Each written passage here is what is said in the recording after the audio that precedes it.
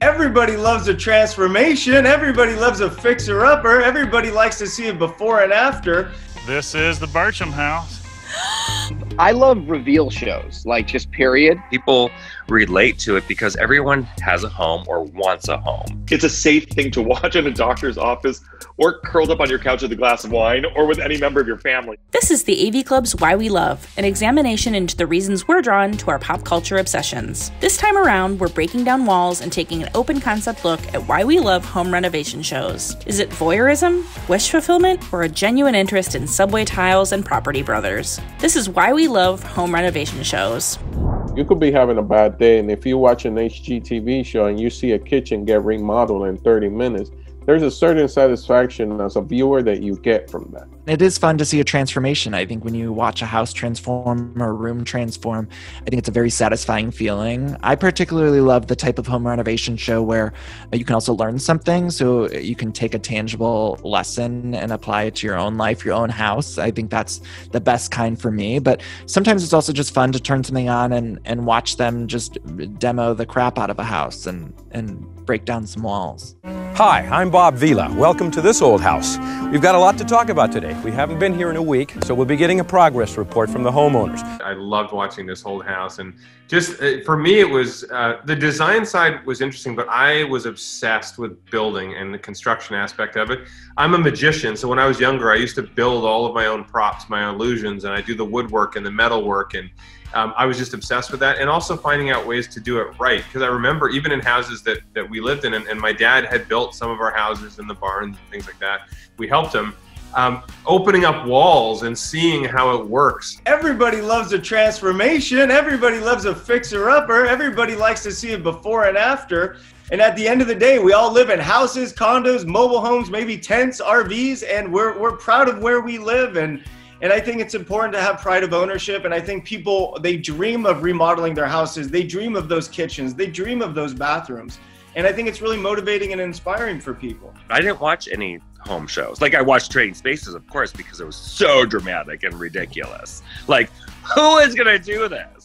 The big question is, what do you think about the fireplace? You guys are going to be fixing that in a little bit. So, Yeah, well, I just see a lot of firewood.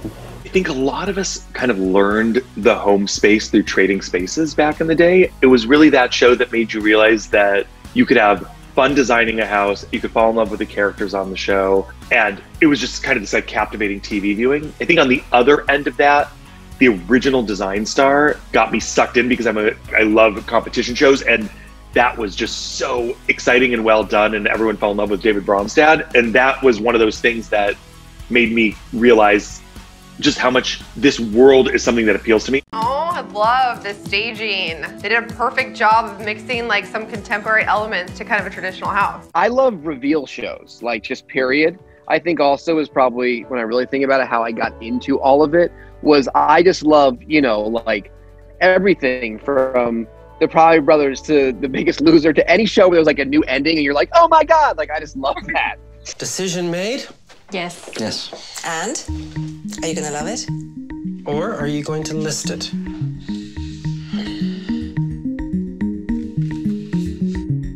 We're gonna love it. Yes! I know that one of the things that I get a lot about why they like the show is, first of all, it's escapism. And that was long before where we are right now with this pandemic. It's just a nice way to escape.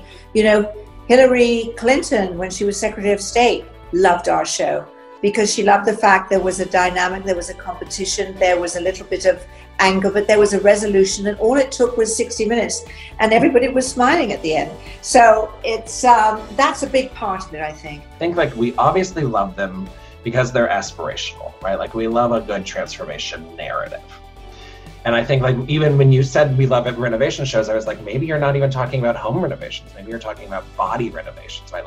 The narrative of transformation is something that I believe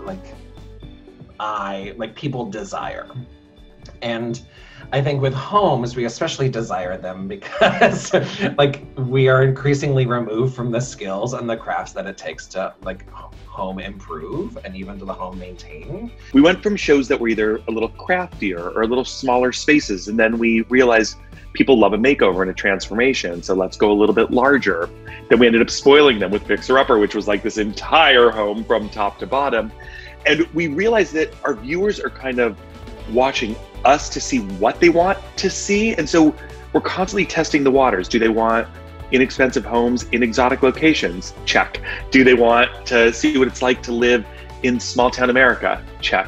Are they also intrigued by like what happens when Americans move abroad? Check. Like, it's been fun just seeing how the audience wants to take this real estate and design ride kind of right along with us. And so the audience has just grown in size and stature. And I think that it's our job to keep feeding them what they do fall in love with in this world.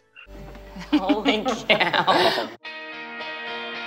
Welcome home, guys. I was very into the Fixer Upper show for a long time, and there was about 2 weeks of my life where I binged a whole lot of it, like obsessively binged Fixer Upper, and I found it so fascinating. And then I fell off, but I still go to Target and look at all the Magnolia Home stuff. But that was the one, probably like the high point for me, was Fixer Upper. I feel like everybody now is a bit of a junior designer in a really great way. They're taking more ownership of their spaces. So even if a family or a couple or a single person saves up and is able to hire a designer, they still want their say in the design because they've seen so many beautiful spaces. And without like patting us on the back, I think HGTV has been part of that inspiration process. We're like Pinterest before there was Pinterest, basically. This is great. When we left Ventura, I was thinking, you need to pull over right now and let me out because 1, I'm gonna fire you, and 2, I'm gonna walk back to Ventura where I want to be. But once we got here, I smelled the ocean, saw the seagulls. I see why he brought me here. I remember I bought my first house. I was around 21 years old, and I used to watch House Hunters all the time. And that's actually when I got introduced to HGTV, was in 2004. House Hunters was it, because we're all voyeurs when it comes down to it. And we all want to see how other people live. And we all want to see where people are moving. And to me, like there's nothing more satisfying than going to an open house. I just love it. And so that show was unlimited open houses. You just got to see how people lived. Maybe for me, the home buying shows become more sort of like foils for a kind of like sarcastic critique, right? Like I'm gonna roll my eyes when I'm watching that couple, and they're gonna buy, like, of course they buy the worst house or some, there's always some stupid thing that they're doing, and they're always from the suburbs of Dallas. Move on to a full bedroom. Currently it's being utilized as a massage room. Oh, wow. Good, I could really use a massage right now. I've seen a few episodes of House Hunters where there's a massage room or like a meditation room or Reiki. It'd be really fun if you walked in and there was just an operating table. I think what people like so much about House Hunters is it's like also there's so many like relationship dynamics that you can either recognize in yourself. Like it's always clear, like you can tell you meet a couple and like it doesn't matter what he thinks. Like it is definitely whatever she decides is what they're picking, and you know what I mean? So it's like you can kind of see these relationship dynamics too that resonate, and I don't know, I think that's part of House Hunters that people love. There's people who are like our peers who just, watch it because it's also just so consistent and there's so many episodes that you know exactly what you're going to get. And you can watch the show, make fun of the people, like the house, judge the prices, and move on with your life. The absurdity of House Hunters International, that these people live in like Montana or in Colorado, where you have wide open spaces, blue skies, and all the room you want in your house, and you want to move to a closet in Hamburg for 3 times the price so you could drink the coffee on the corner. Patong, I'd be in the hub of the city. I like to go to discos and parties and bars and, have that nightlife again. Yeah, you're a bit too old. You're not in your 20s anymore. There's very few networks, if any, that don't offend someone in some sort of way somehow. HGTV literally is the only network, Food Network as well. They're the only networks, the group of networks that don't offend people. They just make people go like this, ooh, I want to cook, and ooh, I want to redesign my house, and ooh, let's go shopping for other things. And it's really wonderful to be a part of that moment.